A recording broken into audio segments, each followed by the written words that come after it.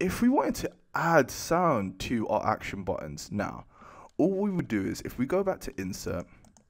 and if we select shapes and if we scroll down, and this time if we select the next slide action button, so if we do this like so and we adjust that,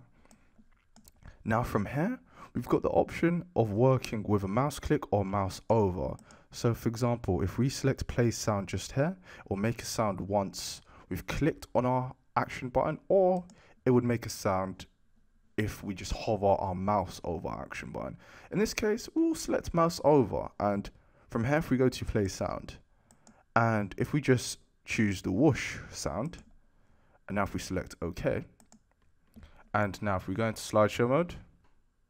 now if I hover my mouse over this icon, as you can see,